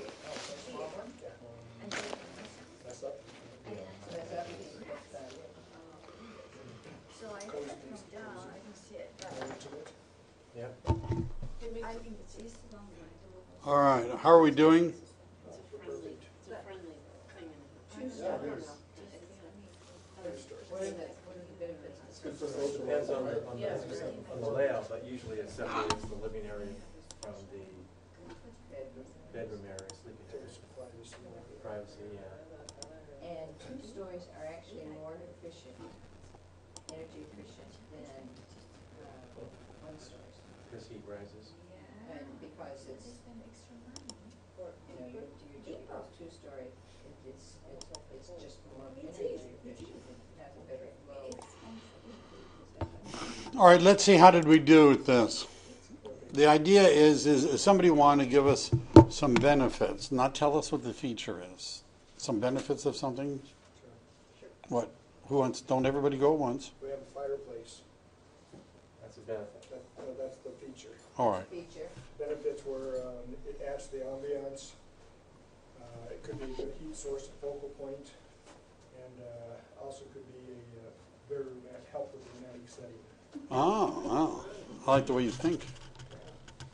young families. Something when the internet's down. That's And right. the TV doesn't work. That's what people, I tell you, that's what people used to do before they had TVs and internet. They'd sit around and look at fire, right? Yeah. All right. And talk to each other. And talk to each other. What? Yeah. What? Any other? Give me. How about another one? Okay, well, Right. we had two, I'll read the large front yard.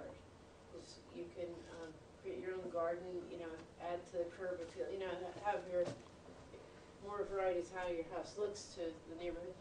It also adds to privacy, and you have less street noise, right? And more parking, and great for yard sales. Great for yard sales. That's true. And then you wanted to talk about the large. Yeah, we also use the feature large kitchen. Uh huh. So we spoke about Oh, did the you guys? large. We did. Oh, they did Nice. that. So I guess I'll mention a couple things if you guys want you guys to mention. So a couple things we talked about. It's more storage area. We know that everyone likes to hang out in the kitchen, so there's more area for people to hang out. Yes, we talked about it. One of the ways I heard this explained was the FAB, F-A-B system. Feature, advantage, benefit. And because, and this takes a little bit of work, maybe. So a large kitchen is a feature, and advantage is that people can hang out there, right? What's the benefit of that? Then, like my kid's female friend, she has little kids, so kids always want to eat. Or Yeah. It's easy to clean, and we can just sit and then they hang out the chicken just to cook lunch for me. All right. Socialization. So she's talking about children, families, eating together, right? Right. So but you understand. So now we're talking about families being together, right? Do you understand? That's more of a benefit. People having room for everybody to eat what other things could you have in a large kitchen? So more people can be there. So how about social gatherings, right? So that entertaining with friends, other, extended family.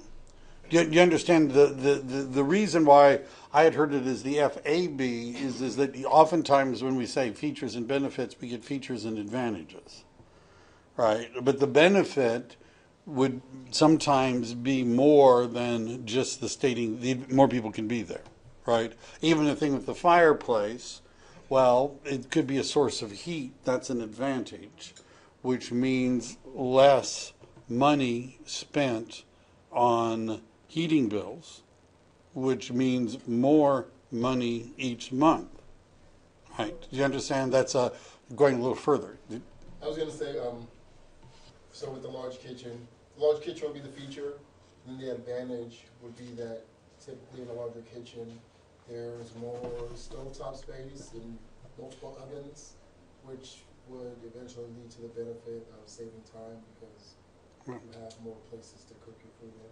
Yeah, easier to cook. For the people who like to cook a lot. We combined it into a great room. So we had a great room that was joined through the family room and the kitchen. So that's where most people live most of the time in their house. Spend most of the time. Okay. All right, but does everybody get the idea that remember I highlighted the thing about features are attached to the property, benefits are attached to the buyer. Right? What does this mean to you? All right. So there's this tip here. Listing agents will call buyer's agents who have shown the listing to get their reaction on the property. How would they know? How would they know that you showed the property? Because you leave your business card. Well, so you don't. What? So you don't then? From the lockbox. From the lockbox. Oh, that electronic key system. Did you know that the listing agent can log in and see who's used the key safe? I didn't know. Yeah. So we know whether you leave your card or not, who you are, what you did. Right? We know you were there. Right? This is, the board has orientations on this, which are also important. If your buyer is not interested in it, you can explain why, if you participate in the feedback. On properties that your buyer interested in, don't give them too much feedback. Right? Well, yeah, my buyers are interested. They think it's priced low. They think it's really the nicest one in the neighborhood. We've looked at all of them, and yours is a lot cheaper than the others. Right? Right? You understand? You do not want to be telling this to the listing agent. Right? So you have to remember you work for the buyer. Right? So recognizing buyer signals. I mentioned this a little bit. Body language, facial expressions, smiling, brightening. Sometimes talking is a sign of nervousness. Sometimes when they stop talking. There are some couples that never stopped talking until they saw the house they liked. All of a sudden they stopped. It was like one of those movies where all the crickets stop at one time. It's like you're in the jungle and everything all of a sudden goes silent. And you're like, I was like, what happened? Right? They stopped talking. Right? That's a sign. If they start asking about seller's motivations, why is he selling his house? Where are they? Right? Asking detailed questions about the disclosures, placing furniture, comparing it, discussing new paint or carpet, sitting down, unless they're, have a bad foot or something. Becoming protective. I've actually had people ask me if I could take the key out of the lockbox so that other people can't show it. By the way, agents have done that. Asking to see it again, going back. Raising objections. I mentioned this a little bit, but the fact that they're making objections does not mean that they don't like the property, right? In other words, if they wouldn't bother, if they didn't care, they wouldn't bother making objections. I think I discussed that a little bit. Each time, we're going to be finishing this up, each time you show a new property, ask your buyer to rank. We're on page 8.18 on a scale of 1 to 10. Right? This is an important step. On a scale of 1 to 10, with 1 being 0, I used to tell them in 5 not being an option. Right? I'd say 5 isn't an option. But on a scale of 1 to 10, with 10 being perfect, and 1 being terrible, but without 5 being an option, where would you rate it? All right. Now, 90% of the time, you got a 6 or a 7. Sometimes I would say, what would you need if they said this is a 6 or a 7? I would say, so what's missing? What would make it an 8 or a 9? What would make it a 10? Because sometimes what they say they need is something not that hard for them to get. Well, we need a new kitchen. Right? Because maybe, given the pricing and their qualifying, they could do that too. Does everybody understand the idea here? We want, because at some point what we're trying to do is condition them to rating the properties with the idea of making an offer. Ask if they want to buy it. Do you want to make an offer in this one? Do you want to buy this one? No. Why not? What's wrong with this one? Right? And by the way, I don't know if this sounds pushy to you. People would laugh, right? I'd say, well, do you want to buy it? And by the way, I was taught to do this, and I was doing this, and the first time I did it, somebody said, "Yeah, I think we're going to buy it." Oh my God, what would I do? Well, let's go back to the office, right? And so, if not, why not?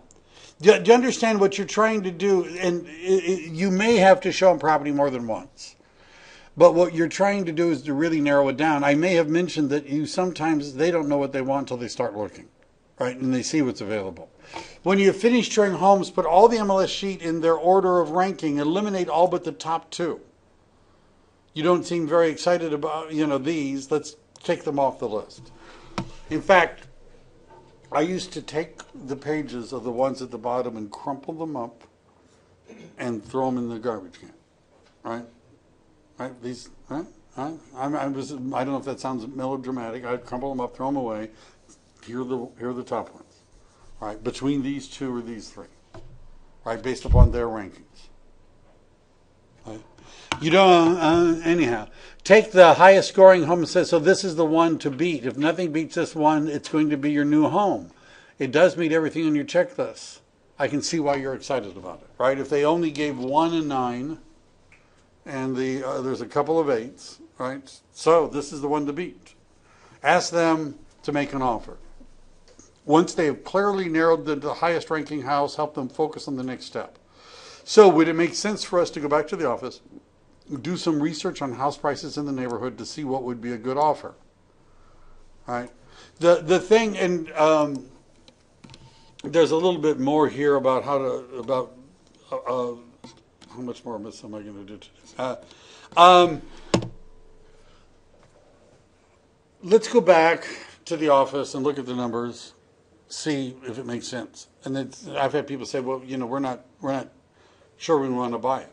Well, I understand that, right? That's why I'm suggesting we go back to the office and we look at the numbers and see if it makes any sense. Right? I'm not asking you to buy it. I'm just saying, why don't we go back to the office? See, one of the things that I've learned is that people will not sign blank contracts. I used to try to get them to do that, but they wouldn't do it, right? And so when we get back to the office, I would run the numbers, right? I'd have the MLS to do it. But what we're doing here is what's called the CMA, right? What is CMA? It's Country Music Awards. No, wait a second. That's not right. A comparative market analysis.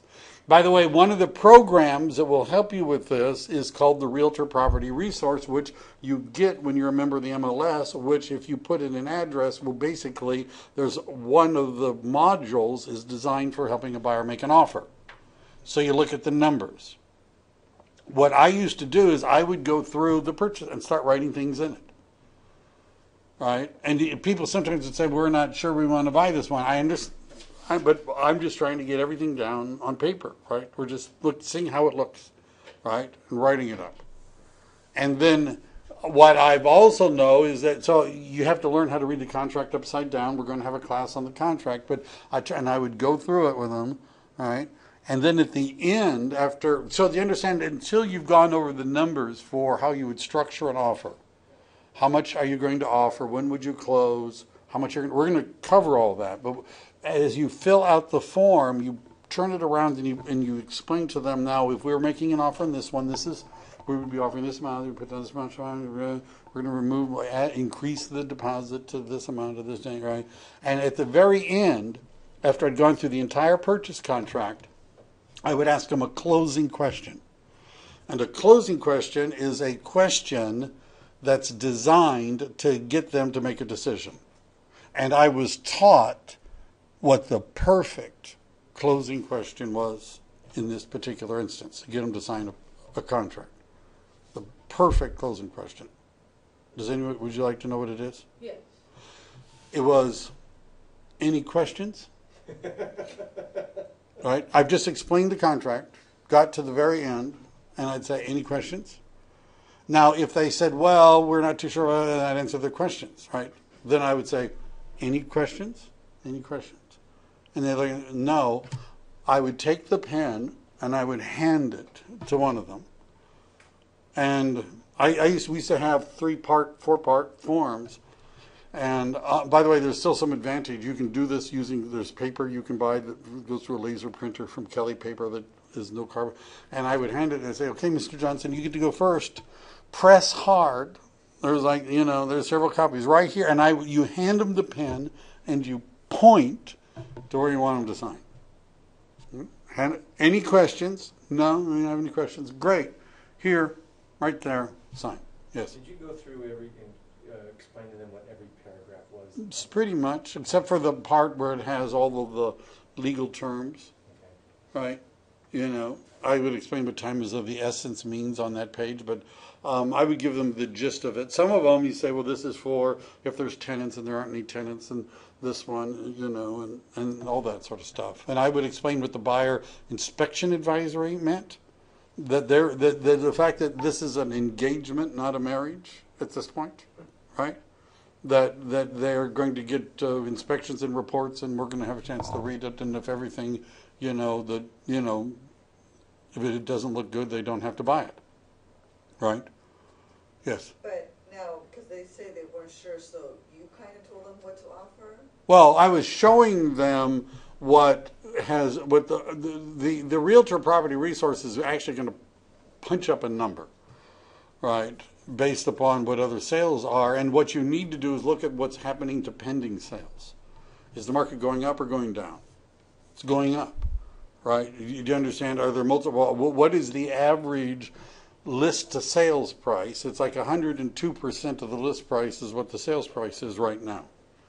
So people are not lowballing, they're going up. But you understand, you have to really do a comparative market analysis on that house, right? It would be better to have done this before you showed it, right? But this is time consuming. The Realtor Property Resource will make it easier for you to do this. Yeah. I'm confused. Okay, CMA usually seller will do CMA to make the price of the house, but the buyer also should do CMA. Right. When I was a listing agent, I would have a binder in the house and it had a CMA. Right. But I only included those properties that seemed to suggest that our list price was good. Right. If there was a property that threw my numbers off, I just didn't put it there. Right? Why should I? My job is to get the seller the highest price possible. So I might have colored the CMA a little bit to make it look good for the listing price. Right? What you ought to do is do one that's more neutral. Right? And I can't do how to do a CMA, but you're going to see that there are videos on how to use the software and the Realtor Property Resource, which has graphs and charts, is going up, going down, all this sort of stuff, and heat maps. It's got all the whistles and bells. It'll help you do this fairly quickly.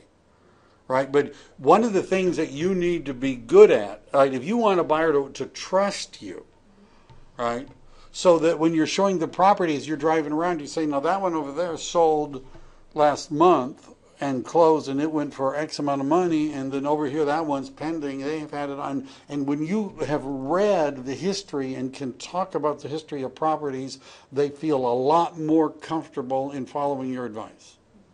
Right? If you've never previewed any of the homes, this is the first time you've seen any of the homes, You've never done a market analysis. You don't know what the ones that have sold for, right? You know, if you don't know those numbers, you're may not be prepared enough to get them to sign a piece of paper, right?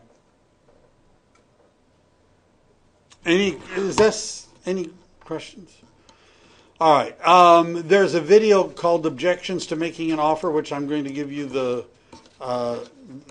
You're going to have to find that online because what I've done all I'm going to do today. It's a union job, and I have a union rep someplace.